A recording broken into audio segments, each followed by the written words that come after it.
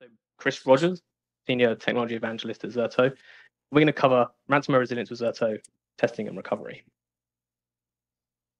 If you're familiar with Zerto, which I know most people in the room and maybe on the stream and things are, you'll know that this isn't actually new to Zerto, right? Being able to do simple, easy, non-impactful testing is something we've been saying for 10, 12 years, right? But it's even more important when we talk about security, and we need to make sure people test frequently, but also test extensively, not just testing a single VM or a single restore once a week just to tick a box exercise, right? Those things will pass you audits maybe, but they won't recover you from a cyber attack. They won't, recover you from the worst scenarios you're going to have. So if you look at the customer we have on the screen here, before they were using Zerto, they had 3.5 days to do DR testing or recovery testing. Now they've moved on to Zerto, it's less than 2 hours to get that testing done and completed for them. And that's an extensive test as well. As I said before, no impact to production workloads enables the frequent testing, and we don't have to do it out of hours, right? Because we're not impacting the production workloads. And it's fully automated and orchestrated failover tests. So the runbook is reduced, so we can help you free up those, IT personnel for other things, more strategic priorities rather. No one likes DR testing. I've done tons of them in my lifetime, and I hated every single one I did. And if you look at some stats on the right-hand side, I think it's pretty cool. So our Zerto customers perform over 18,000 tests a month combined, and they have an average RTO of 3 minutes and 19 seconds. I think that's pretty impressive when you look at the amount of tests and the amount of data that's flowing through the Zerto software and the RTO that we're able to deliver.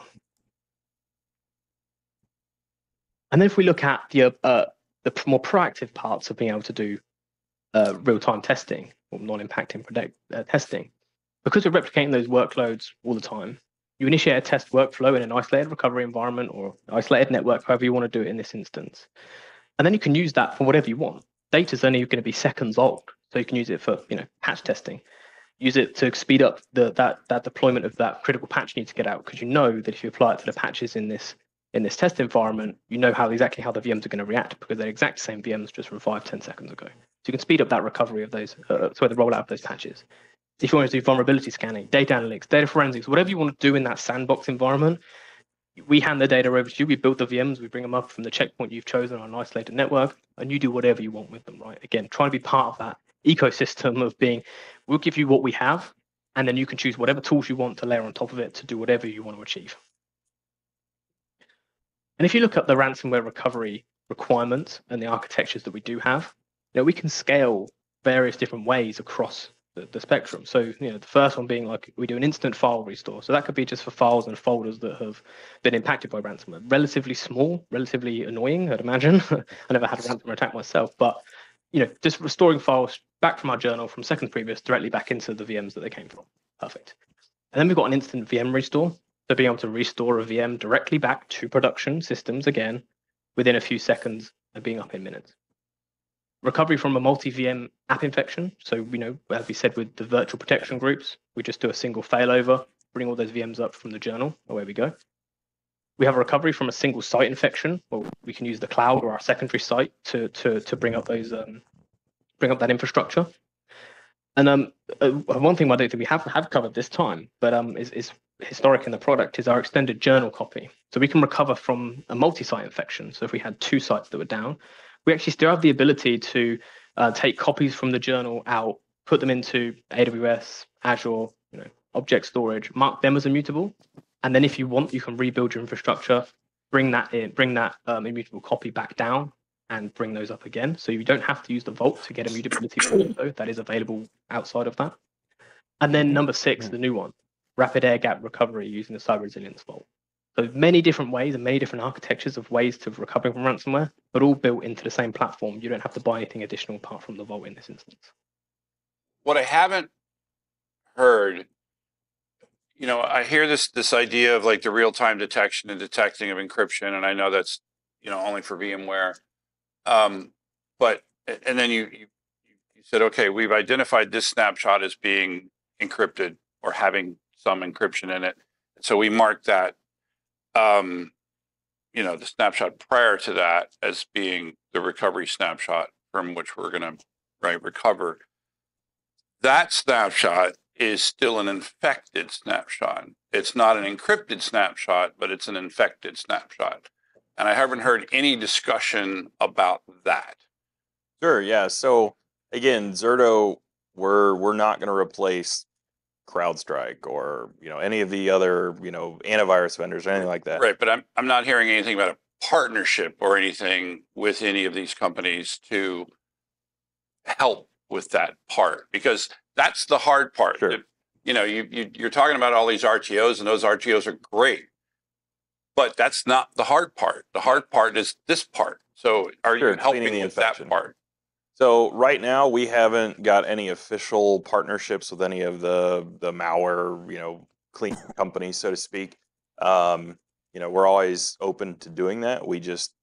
We've tried to let customers make their own decision. We assume they already have tools that will do that. We're basically saying, well, we're going to be there when those things don't find it right away, and you need to recover. So yeah, you're absolutely right. The customer is still going to have work to do. We'll get the VM back to somewhere, right? Like DR site, air gap, clean room, whatever you want.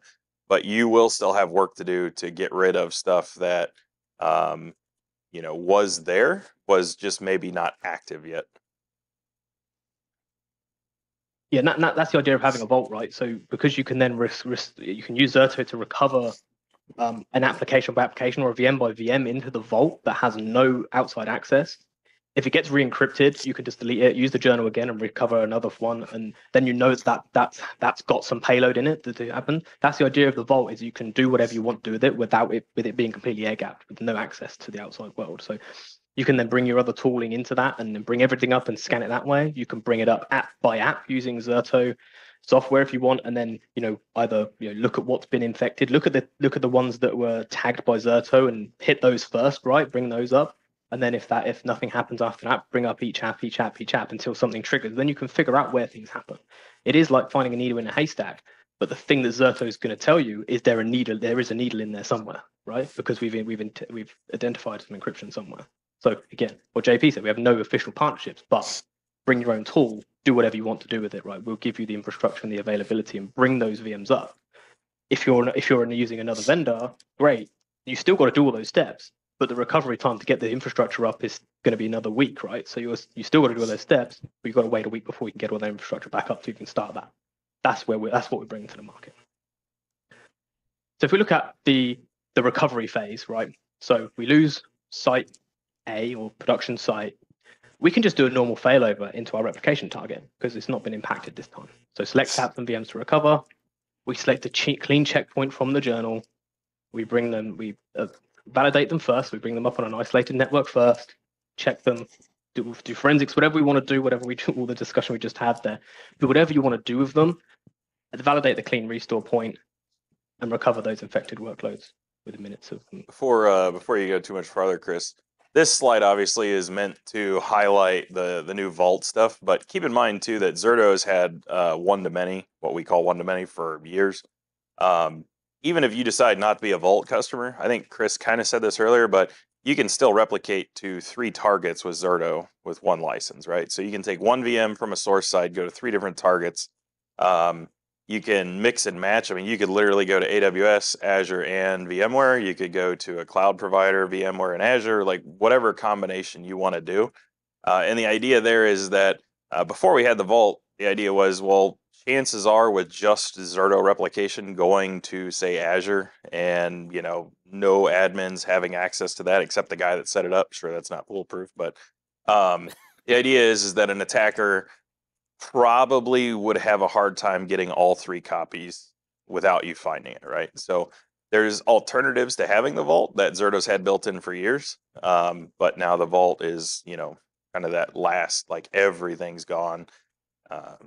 On the cloud side instance of the vault, do you have anything around optimizing for, obviously, when we're pulling data back out of it, we've got egress charges, sure, and also just raw storage, because I'm assuming that most of the stuff is fully hydrated inside there. Yeah, once you fail over, if you have a 1 terabyte disk, it's going to take up a terabyte. Right. So yeah, we will still do compression on replication out, but egress is certainly a concern. Some customers can justify it by offsetting the cost of new hardware. It just depends on what kind of model the customer, or the cost of your entire system being offline because right. of an issue. Yeah. Those that also, check... That check is easy to sign when you brought your full environment back up in a couple of minutes. We had a customer advisory board a couple weeks ago in Houston when we did our launch, and one of the customers made a good point. It's not so much of what is the risk, but what is the repercussion of not doing it, right? Like, he worked for a healthcare provider. It's not so much of, well, how much is it going to cost? It's, well, how many people are going to die, right? So for them, it's much easier to justify cost because it's not really the ROI doesn't make sense, right? Like, people will die if he doesn't do it. So let me throw you something that'll sound like I'm saying the same question again, but I'm trying to throw you a bone. Okay. So, ransomware is really like a set of tools, right? Yep. It's not like, so even an antivirus won't necessarily find it, right? Yep. In fact, many of the tools that the bad guys are using are the same tools the good guys are using, right? So the question is, what would be nice? I'm going to go back to your API first thing.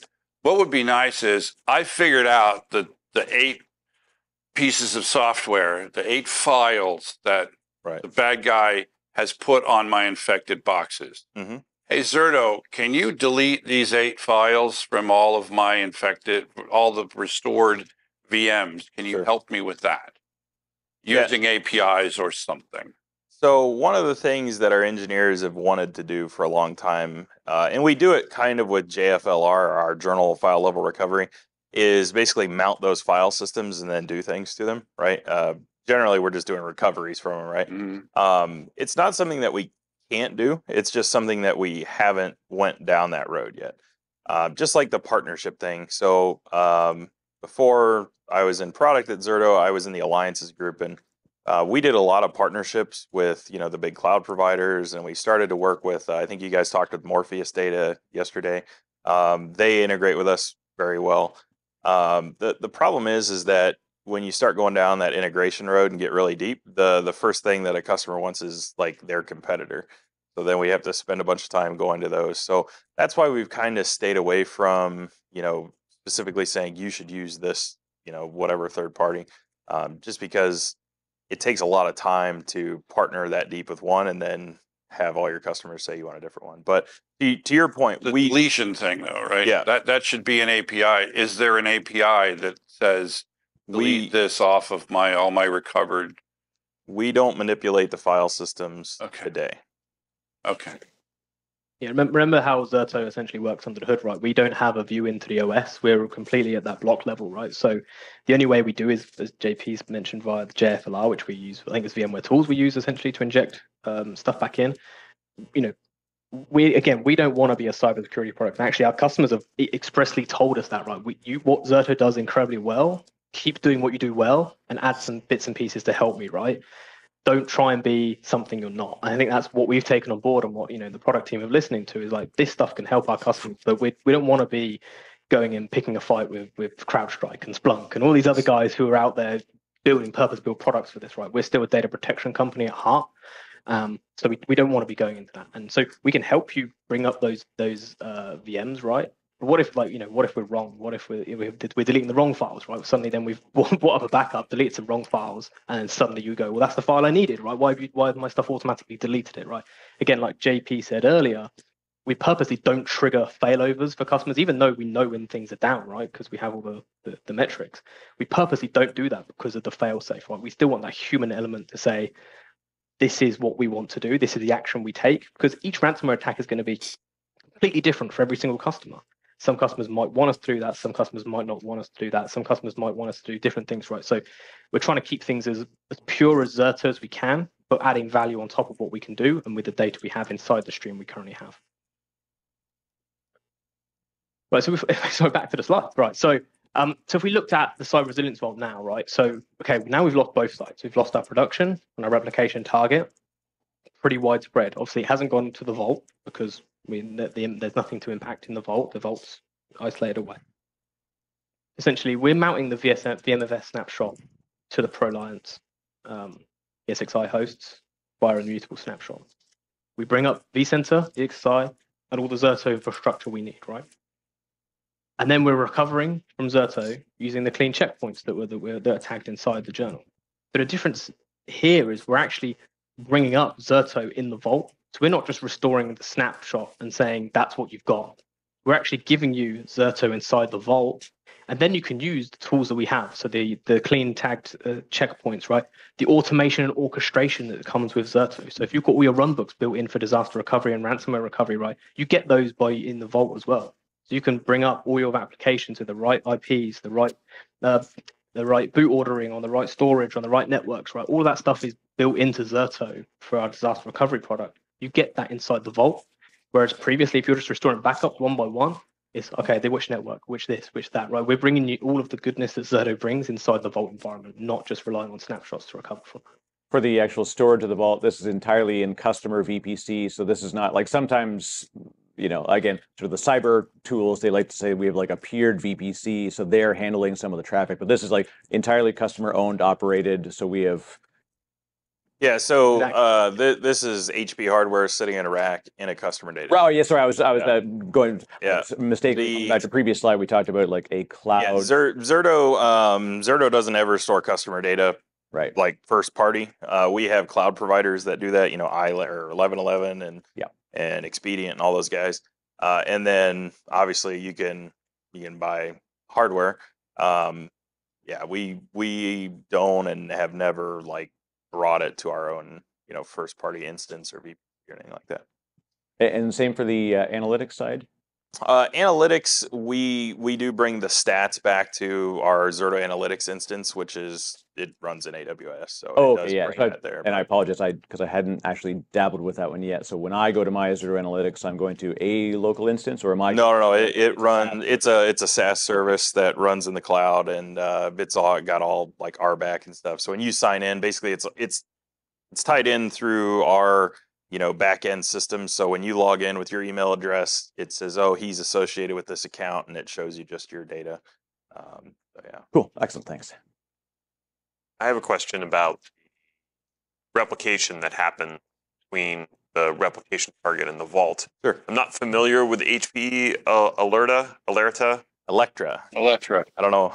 Electra, sure. I'm not familiar with that solution, but the word air-gapped was thrown out a bunch of times. So how does the replication happen if the vault is air-gapped? So Go on. Always the question. The idea here is that it's air-gapped most of the day, and it's not on like an Ethernet network. It's SAN-to-SAN replication only.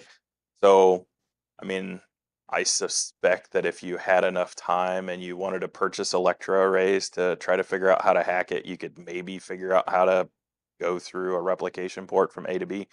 But the idea is that inside of the vault, it's going to control basically when that replication physical port on like an Aruba switch turns on.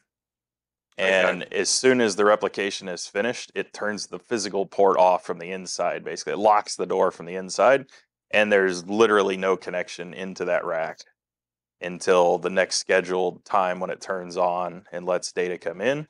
As soon as the data is done, it turns it back off. I see. So all other components are sitting inside of it.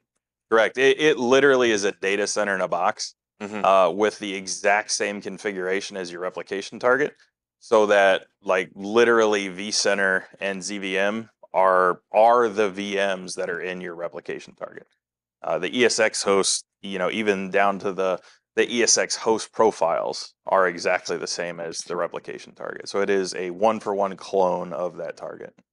And so it's the vault solution that enables the port on the Aruba switch and then reaches out to its peer and says, I'm ready to replicate, send me whatever I'm supposed to get back. And then once it's done that replication job, port and then again, the cool part about the Electras is that they have built-in immutability, right? So even if someone were to get in to the vault somehow and corrupt the latest data, or even if Zerto, obviously if you don't tell us to stop replicating, right, we'll replicate the encrypted data, and the Electras would replicate it into the vault as well. But the idea is that you can't delete an immutable Electra snapshot. So they even go down to the compliance level where this snapshot will be here for this many days or whatever you set as the policy. The admin can't even delete them. So the idea is that you can present the LUNs for Zerto and vCenter and everything else back from the Electra back as far as you're willing to, keep those snapshots for. Yeah, and just building what JP said there, because you said it's a data center in a box. So the RCIP is it's a very specific protocol. It's not something you can RDP or SSH into to get into, and you could, with enough time and money and everything, get there. But you'd also have to be inside the physical security of the data center, right? So you'd have to get past all the biometrics and everything else to get into the data center where this is going to be located, right? It's not something you could do remotely because it's just that stand-to-stand connection. So it's that ultimate kind of